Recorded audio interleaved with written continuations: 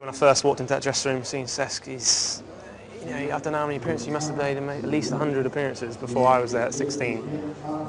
Yeah, maybe more, I don't know, but I was starstruck straight away, and getting a chance to play with him, and he spots the ball that no one else would. I wouldn't spot the balls he plays, that's for sure. And it's a great thing, I can just make those runs and find it. It's very important to have players like Theo in the team. You have many types of players, but he's, especially what happened to him when he was so young. He went to the World Cup when he was 16.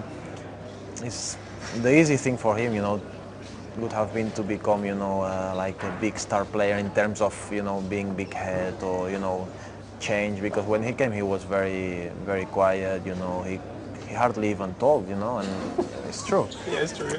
A couple of quick fire on other people in the dressing room. Okay, who's the biggest joke? Definitely not this guy. No way. It's very easy. Yeah, easy. He's very funny, very funny.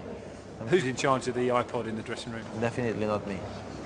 I sometimes put my iPod on, but it gets thrown off.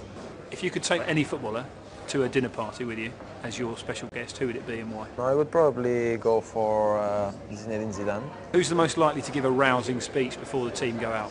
Who sort of punches their chest and slaps their face? Or... No, we don't do that. We're not that mental, are we? We are not that English. We are more European.